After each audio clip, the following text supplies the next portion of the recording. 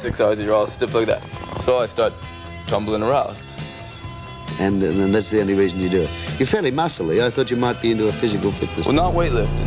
No? But I like to move around a lot. Do you prefer to work live solo or live with the band, Modern Lovers? Oh, if I could have had the whole Modern Lovers here, they'd be here. Right. But the funny thing is, solo works pretty good for TV. Like, if there was a big dance hall situation, then I definitely miss the band, but this works pretty good. Right. And when you were on a television show in Sydney the other morning, you wrote a song while you were there. How prolific are you? Do you write all day, every day, No. wherever you are? Or? No, if he hadn't challenged me to make up a song before the show was over, I wouldn't have made up a song that day. So you're not sort of a la Rod McEwen, who goes around with a pen and paper and jots down things for verse and songs all the time? Sometimes I do. I got a notebook, I make up ideas. Yeah? But sometimes I'll make up one song a month or something. What did you think of the Aussie audiences the other night when you worked in Sydney? I think they were confused a little. Do you think so? Yeah. I've heard good reports. Yeah, well, they might have liked me. I just think they were confused. Sometimes they were almost so quiet that I wondered whether anyone was there. How would you describe the blend between yourself and John? Kind of like Bozo the Clown opening for John Paul Sartre. We'll find out how you met John in just a moment. Okay. Will you do that song for us now? Sure. We have it. What's this one called? Let me see. Why don't we do Vincent Van Gogh? Beautiful. Yeah, okay. Well, why not, John? Okay. Are you ready? Okay. Okay, then I'm ready too. Well, have you heard about the painter Vincent Van Gogh, who loved color and he let it show? And in the museum, what have we here?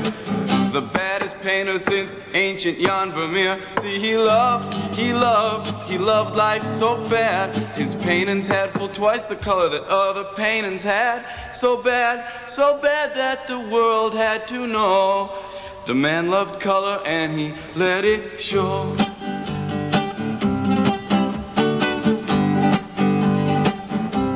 So, what can we say about this Vincent Van Gogh? You'd say he loved color and he let it show. And in the museum, what have we here? The baddest little painter since Jan Vermeer. See, he loved life so bad. His paintings had full twice the color other paintings had. So bad that the world had to know. The man loved color and he let it show. Vincent Van Gogh, Vincent Van Gogh. Jonathan Richman, thank you very, very much, mate. And you're on tonight at the Trade Union Club in Sydney. We must give that a mention. Try and catch him. He did kill them the other night with John Cale. So they're dead, but you can still come. Right. But John Cale and yourself are now sort of breaking up and you're going your way. And John, you're off to Brisbane, Melbourne tonight. How did you first meet? It was a long time ago in California, and strange circumstances. Please tell. Well, like he was a fan of the Velvet Underground for a long time, and I was really embarrassed by that because it was when I heard his music. I mean, it's embarrassing to hear that somebody likes another kind of music when they're talented themselves. Yeah. And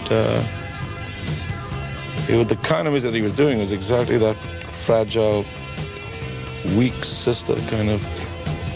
Right. We might go into that a bit further tonight, I think. No. Let's move in. You met him as an A&R man, not...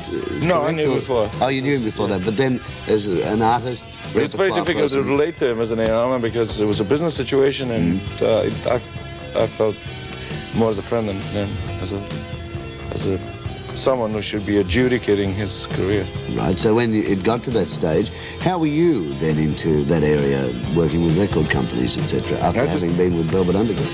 It was something I wanted to do. I mean, from being a sideman in the Velvet Underground to being a performing artist to being an A&R person, you learn a lot about the record industry from that position. And I did learn a lot. Well, you've gone on to produce a heck of a lot of people. Can you run through them? Well, Patti Smith and Diggy and Chunky Nova and Ernie. Most of those people, I'm proud of what I'm proud of about those people, and my involvement with Jonathan is that there aren't any other musicians like those around. Anymore. There aren't musicians like Paddy around. There aren't musicians like Jonathan, and there aren't very many like Iggy and the Stooges. Do you think that there will, and this may sound ridiculous, but let's ask it, will there ever be a reformation of Velvet Underground to do a one-off tour or You something? never know. Possible? Possible. You little beauty.